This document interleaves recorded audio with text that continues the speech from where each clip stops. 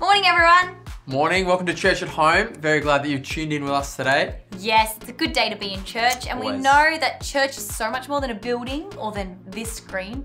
It's people and it's all of us. It's so you.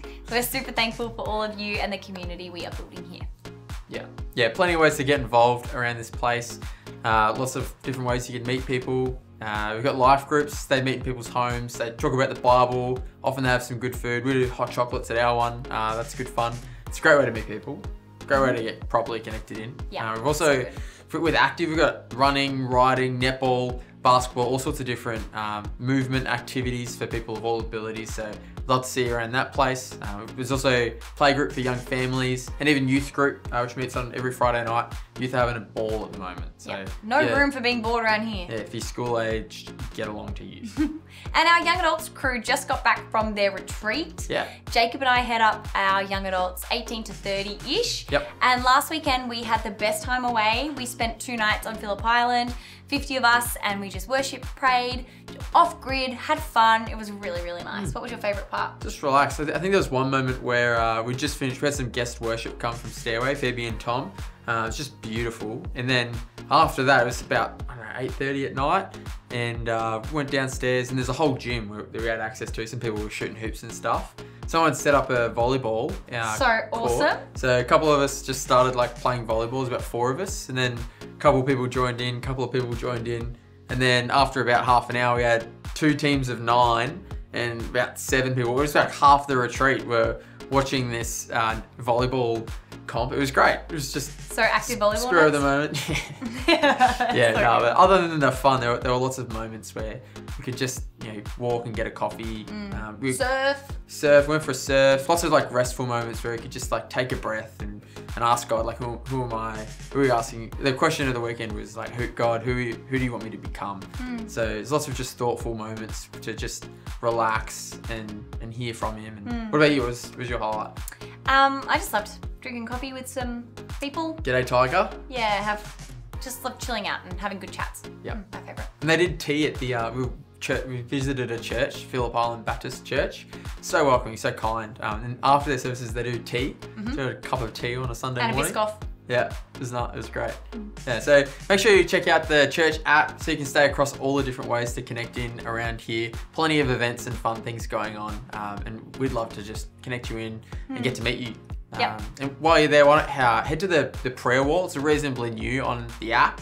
So check out, there's a bunch of different prayers that people have put up from this house with just people asking for prayer. And it's real easy. You just click in, read a little bit about what they've asked prayer for, and you just click commit to pray. And it's encouraging for the people who need prayer for something, because I can see that the family is getting around them and praying. So I thought I've actually prepared earlier.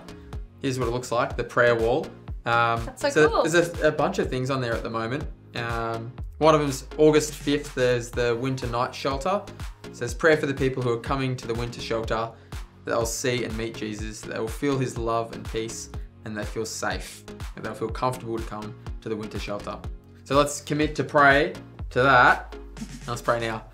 God, thank you so much for the opportunity to care for people who don't have a home at the moment. We ask that as they come, they feel warmth, they feel loved, they feel known, and they feel seen by this community and seen by you, Jesus. We ask that in the process of getting to know a bunch of people who just want to get around them and support them and give them a warm night to sleep, we just ask that they can also come to know you, and that you can embrace them, and just ask that you can show the people who are running that night how to best support them and lead the way. We trust you and we love you.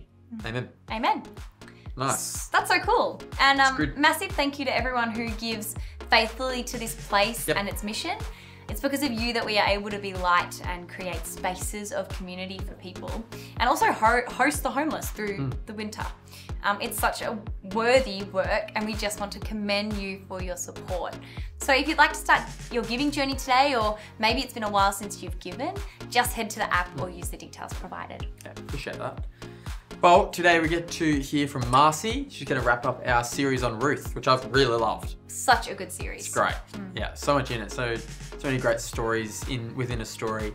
But before that, Olympic style, On your marks, get set, worship.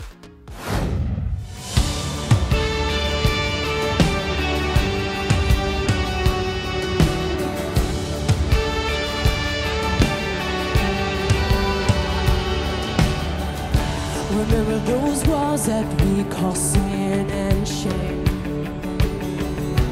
They were like prisons that we couldn't escape. But he came and he died and he rose. Those walls are rubble now.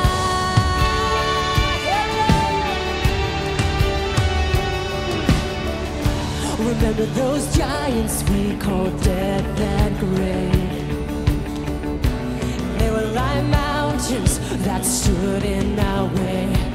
But he came and he died and he rose. Those giants are dead now.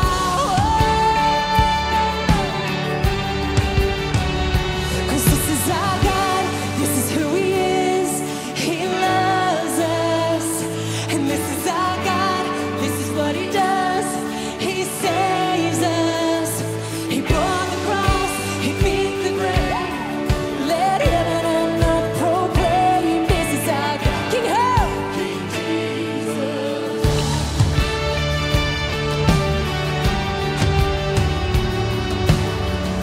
Remember that fear that took our breath away.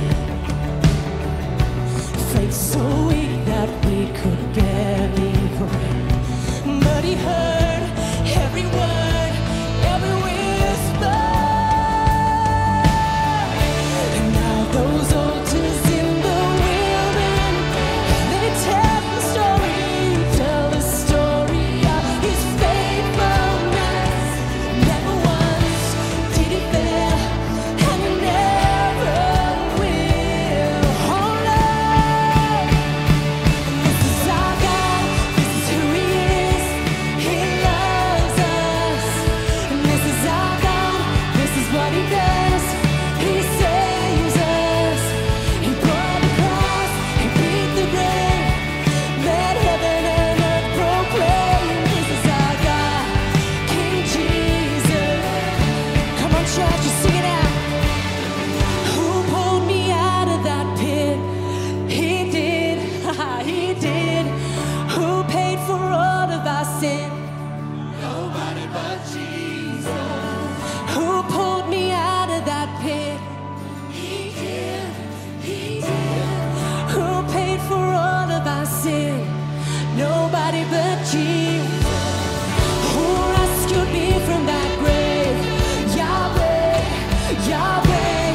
Come on, who gets the glory and praise you? Nobody but Jesus. Who rescued me from that grave? Yahweh, Yahweh. Who gets the glory and praise? Nobody but him. This is our God, this is who he is. He loves us. This is our God, this is what he does. He saves us. He bore the cross, he beat the grave. Oh yeah, let heaven and earth proclaim, this is our God, King Jesus. One more time, he bore the cross, come on. He bore the cross, he beat the grave. Let heaven and earth proclaim, this is our God, King Jesus.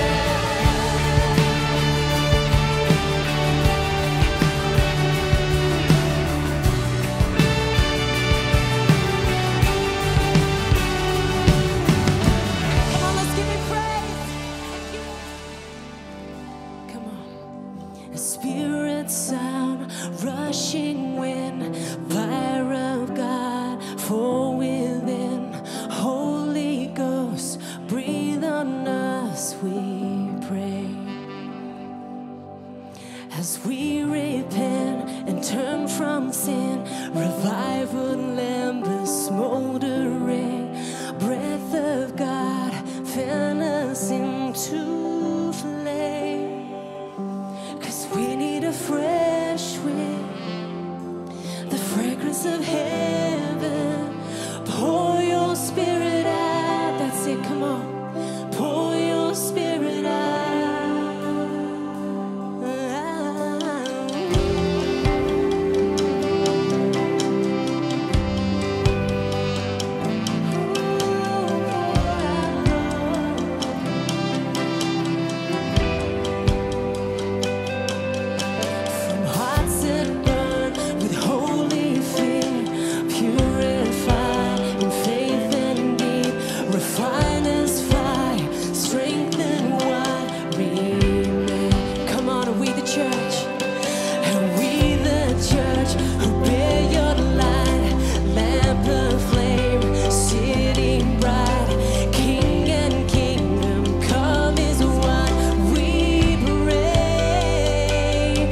we need a fresh wind, oh Lord, the fragrance of heaven. Pour your spirit out, pour your spirit out. A holy anointing, the power of your presence. Pour your spirit out, Jesus. Pour your spirit out, yes, Lord. So pour your spirit out. Pour your spirit out. Pour your spirit out. Pour your spirit out. So pour your spirit out. Pour your spirit out. Pour your spirit out. Pour your spirit out. And let all the reading prophesy and sing, that we can hear the wind blowing, blowing, blowing. Move upon our praise. Sons and daughters sing, that we can hear the wind blowing, blowing, blowing. Let all the reading prophesy and sing, that we can hear the wind blowing. Sing, come on, blowing. More of you, Lord, come on. Move upon our praise. Sons and daughters sing, we can hear the wind blowing. 'Cause we need a fresh wind, yes, Lord, the fragrance of heaven. Pour your spirit out, Jesus. Pour your spirit out. We need it, we need you. A holy anointing, Jesus. The power of your presence. Pour your, come on, ask him for it. Come on, ask him for it, church. Pour it out, Lord, come on. So pour your spirit out. Pour your spirit out. We want more. Come on, pour your spirit out. Pour your spirit out. So pour your spirit out. Pour your spirit out. Pour your spirit out. Pour your spirit. We need you, Lord. We need more love.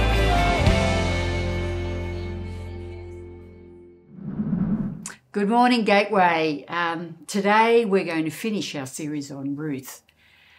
And I think it's been really beautiful. I hope you've enjoyed it as much as I have. But I think probably most of you who are listening now would consider yourselves Christians, people who have dedicated their lives to following Christ, to copying his ways, his works, and his words.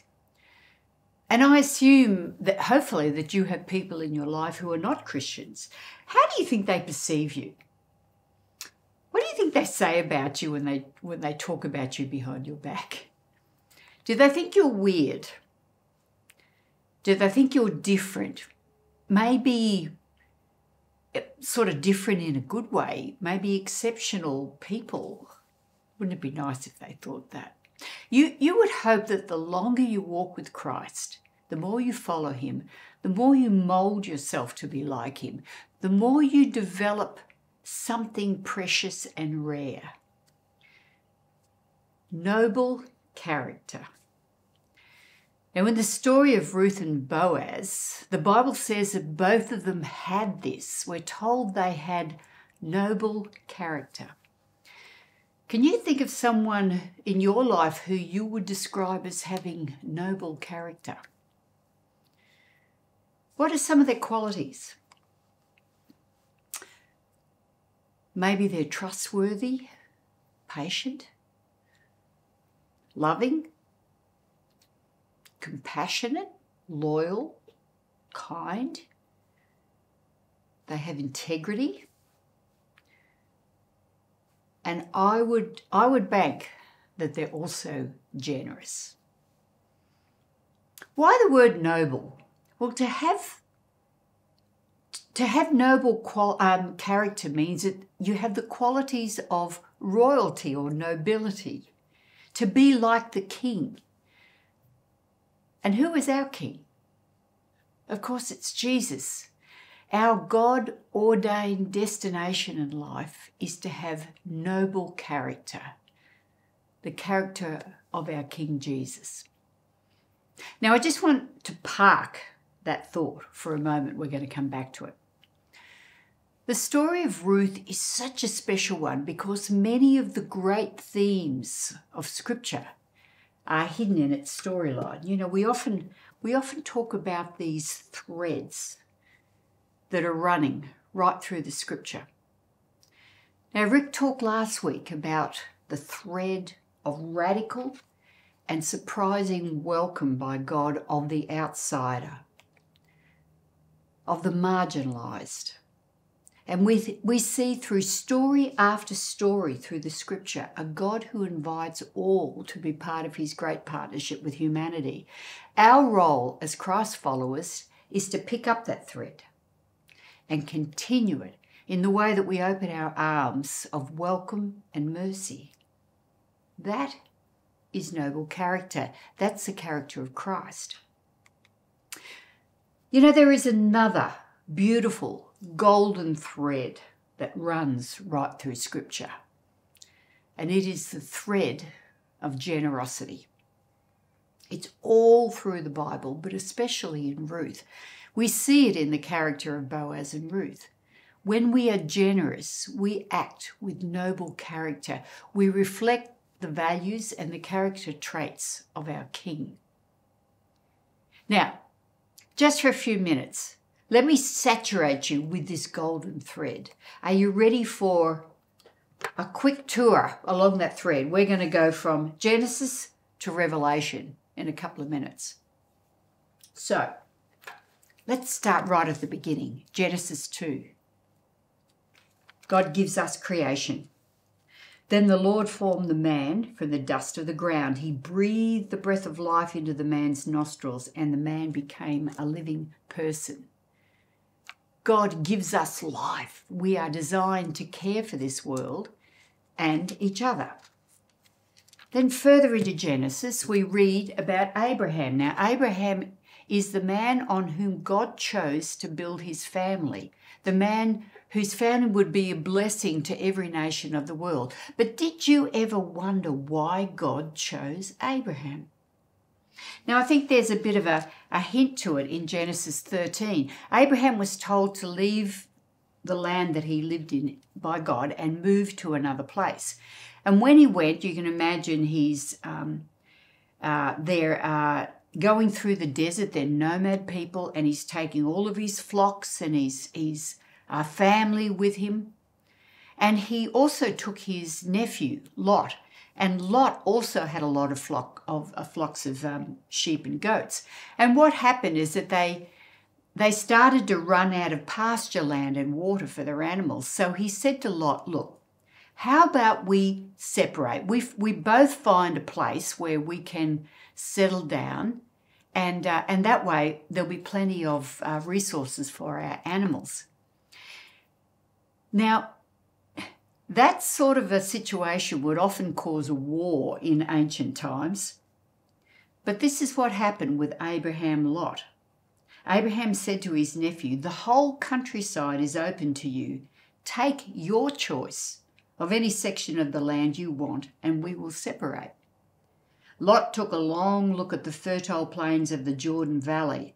The whole area was well watered everywhere, like the garden of the Lord or the beautiful land of Egypt.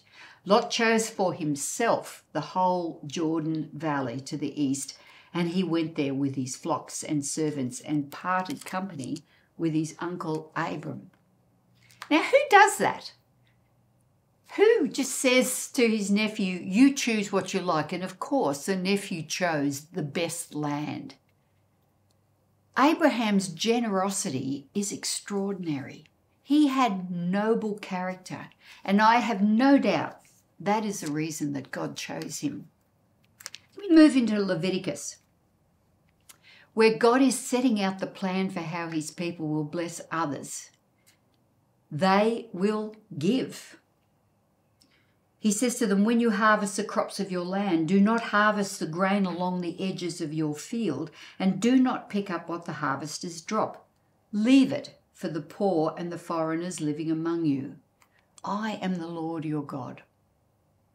Isn't it interesting that that command is finished with those words, I am the Lord your God? It's like, if I am your God, then I'm expecting you to behave in a certain way. I'm expecting you to have noble character.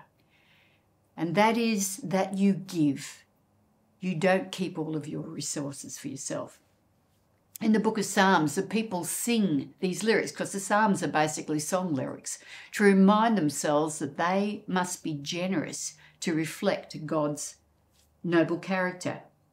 Light shines in the darkness for the godly. They are generous, compassionate, and righteous. And Proverbs, that book of wisdom, these are wise sayings that are being repeated down from one generation to another. Give freely and become more wealthy. Be stingy and lose everything. The generous will prosper. Those who refresh others will themselves be refreshed. Then we come into the prophets towards the end of the Old Testament. And the prophets were people who heard the voice of God, and they're shouting out to their people, this is who God is. This is how we reflect his character. Feed the hungry and help those in trouble. Then your light will shine out from the darkness, and the darkness around you will be as bright as noon. The Lord will guide you continually, giving you water when you are dry and restoring your strength. You will be like a well-watered garden, like an ever-flowing spring. God's promises to those who are generous to others. Malachi was the last prophet. He is the last book in the Old Testament section of the Bible, before a silence of 400 years where we didn't hear anything from God. And he's saying to his people, be noble, give back to God what is his. You have cheated me of the tithes and offerings due to me. Bring all the tithes into the storehouse so that there will be enough food in my temple. Now this is important because this is where the poor went. When they were starving, they went to the temple, and there had to always be extra food there so that they could be helped. If you do, says the Lord of heaven's armies, I will open the windows of heaven for you. I will pour out a blessing so great you won't have enough room to take it in. Try it. Put me to the test. Then we come to the New Testament. God gives himself to us in the person of Jesus. He shows us in skin and bone what noble character looks like. And in the gospel stories, Jesus teaches in story after story after story that we must be people who give, who are generous. Give and you will receive. Your gift will return to you in full, pressed down, shaken together to make room for more, running over and poured into your lap.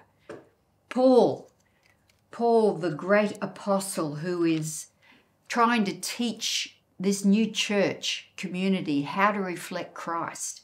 He has so much to say about being generous. For God is the one who provides seed for the farmer and then bread to eat. In the same way, he will provide and increase your resources and then produce a great harvest of generosity in you. Yes, you will be enriched in every way so that you can always be generous. When we take your gifts to those who need them, they will thank God. And his instructions to the young pastor Timothy, he says, teach those who are rich in this world not to be proud and not to trust in their money, which is so unreliable. Their trust should be in God, who richly gives us all we need for our enjoyment. Tell them to use their money to do good. They should be rich in good works and generous to those in need, always being ready to share with others. By doing this, they are storing up their treasure as a good foundation for the future, so they may experience true life. That's a description of noble character. And of course, the Bible finishes with Revelation and this vision of the end of all things where God gives us a whole new world, a whole new creation. Could the thread of generosity be any clearer? I think that Ruth, the book of Ruth, carries in it a gem of a picture that can help us to know how to be generous. And this gem comes out of the book of Leviticus. Don't harvest to the edge of your field. Now, Boaz lived in the time of the judges, and it says in the scripture that this was a time with no leadership in Israel. It said that everyone did what was right in their own eyes. Well, Boaz was a man of noble character. So for him to do what was right in his own eyes was to follow the laws that God set for his people in Leviticus. He did not harvest his field to the edges.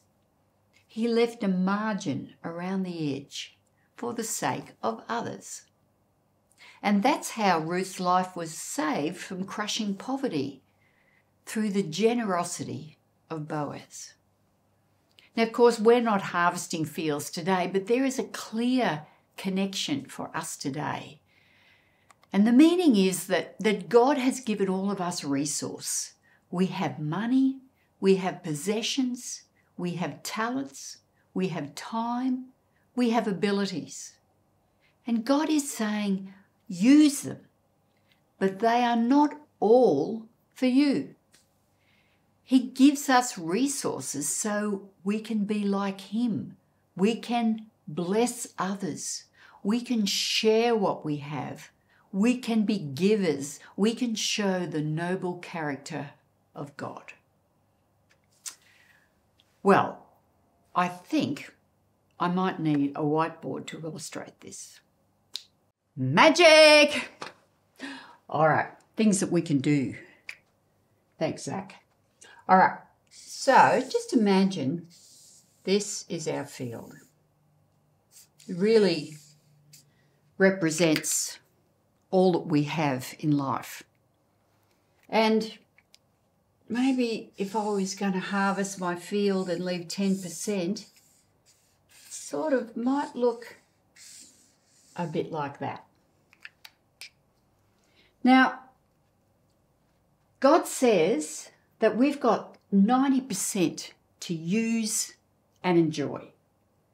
So, wonder what's the sort of things that might go in your 90%. I would have thought there's our mortgage, especially at the moment, that has to be paid for. We've got our bills. Obviously, there's food, clothes, those necessary things we need. Maybe we'd like to be able to have some money for recreation, maybe a holiday, and it'd be great if we could also save a few dollars as well, wouldn't it? Put something away for a rainy day. But in this 10% space, there must be room for us to be generous, to use our resources for the sake of others. And this area really represents the compassionate concerns of God. Now, when I think about some of them, what are some of God's compassionate concerns? We would have to put things down like poverty. Maybe especially in Melbourne at the moment, we'd have to list down homelessness. I think we'd also put in things like loneliness. Maybe, especially for many young people today, there's a lot of mental health issues that I know must really break the heart of God.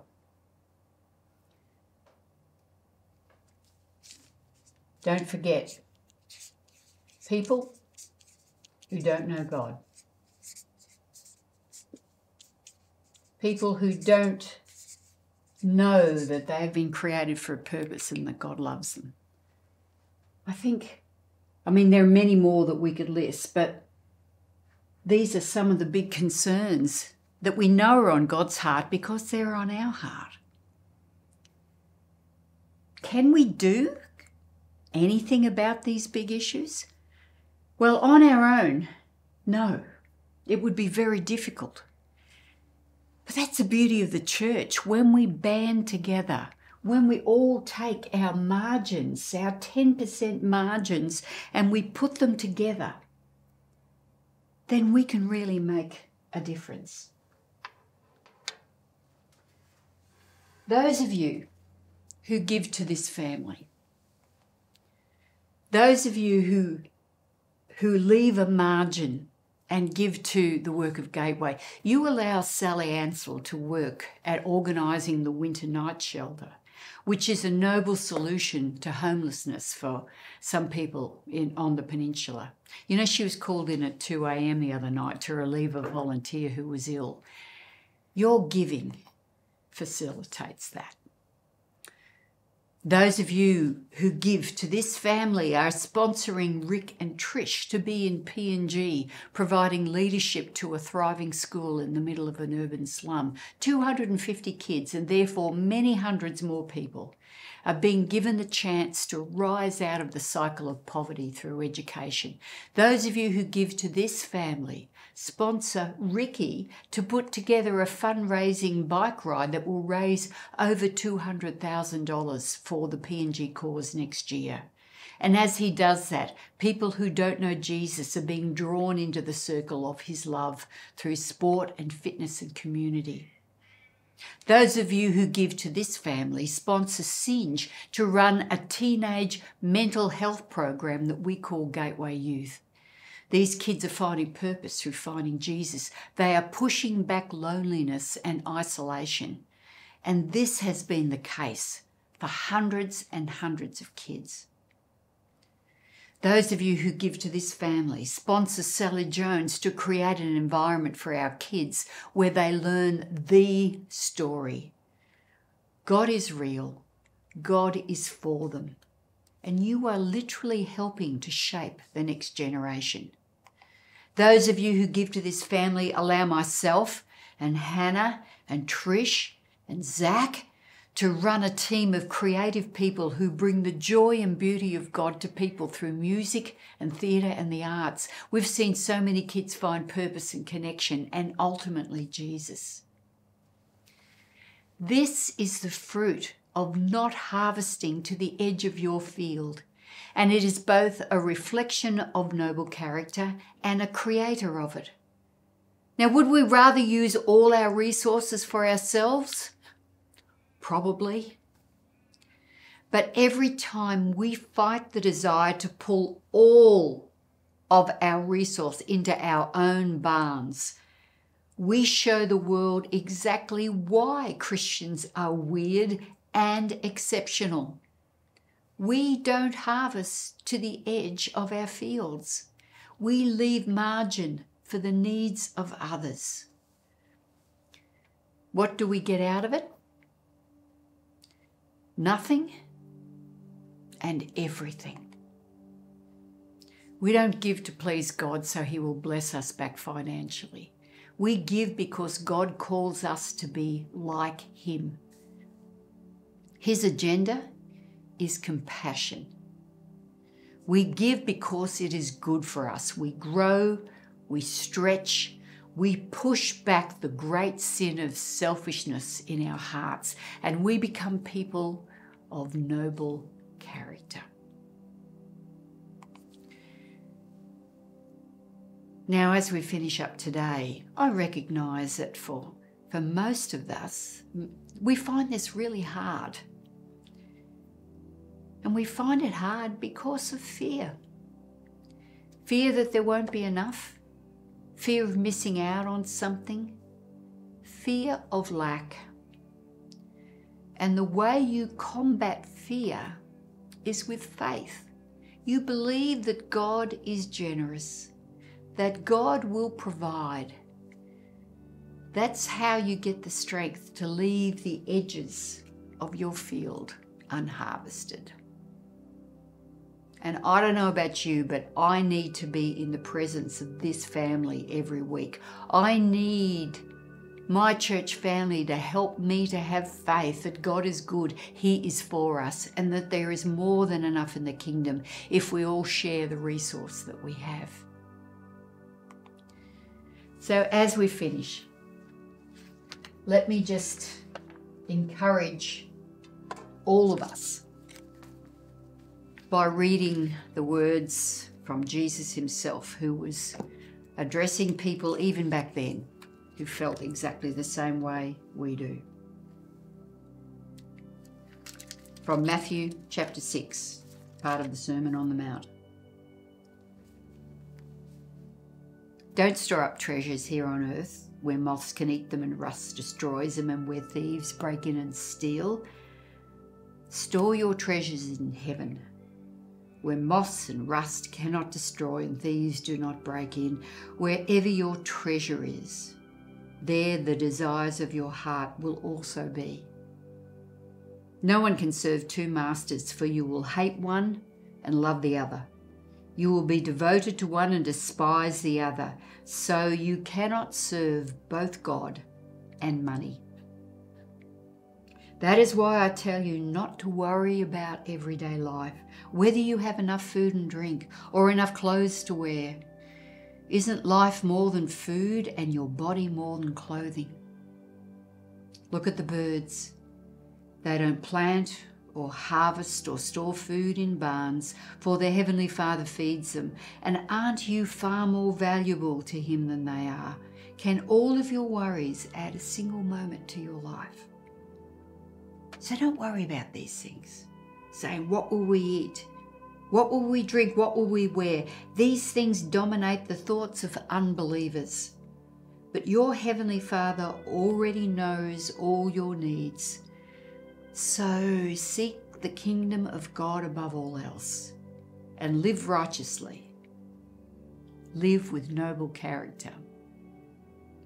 And He will give you everything that you need.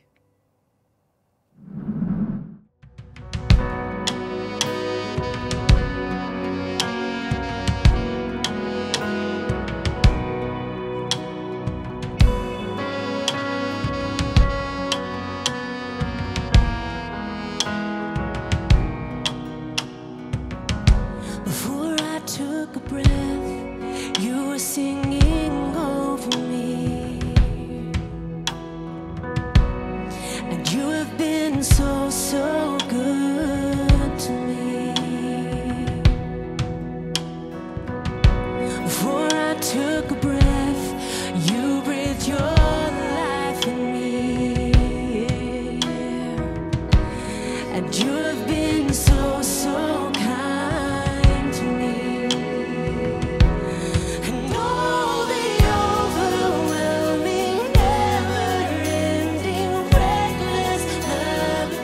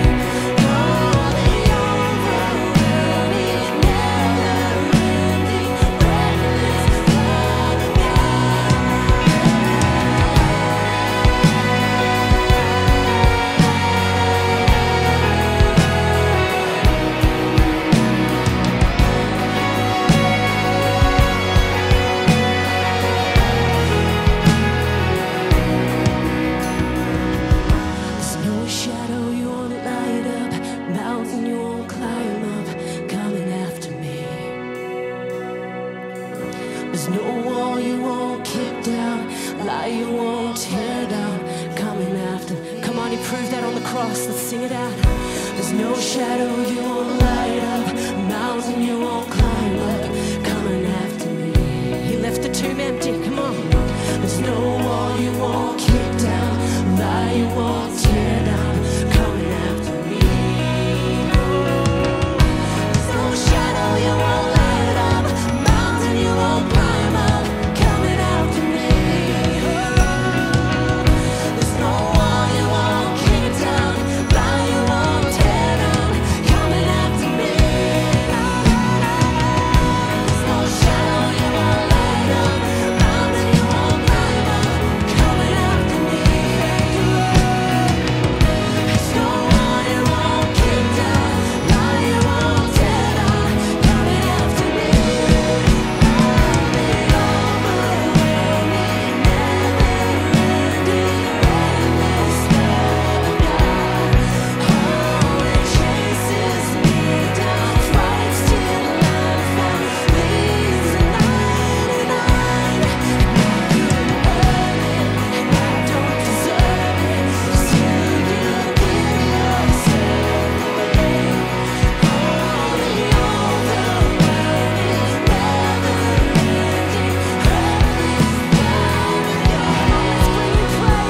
Let's bring you praise. Thank you, Lord.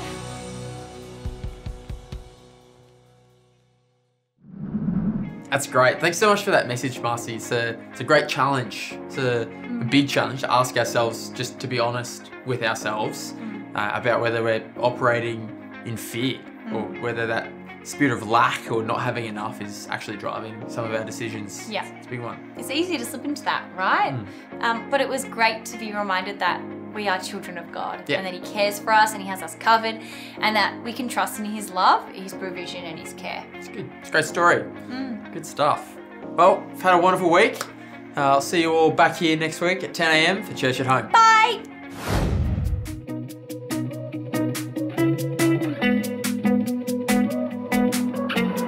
When I look back, I can see your hand all over my past.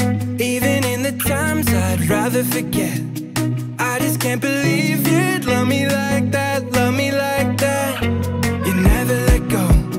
Thought I was alone, now I know you were close. I can see it now, you were bringing me home. I just can't believe you'd love me like that, love me like that. Oh, every day gets better when I'm walking with you. Oh, you're my hope forever, what a beautiful view. I will give you praise for the things you've done, and every single way that you've shown me love.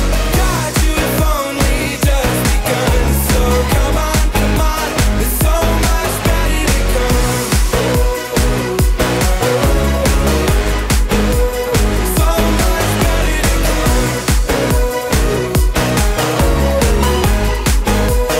So much better to come.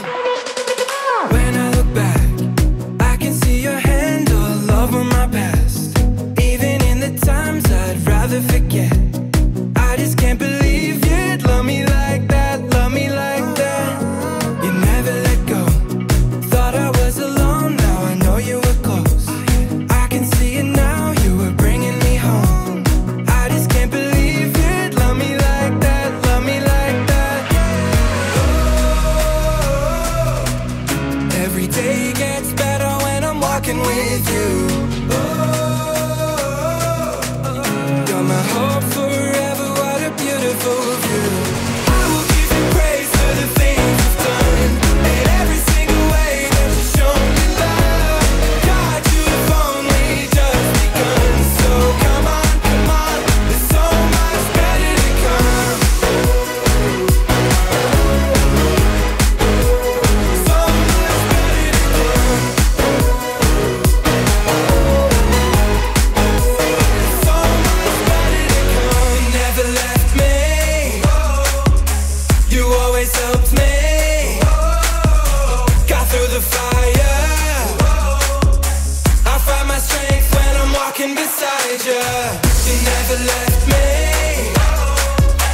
You always helped me. Got through the fire. I find my strength when I'm walking beside you.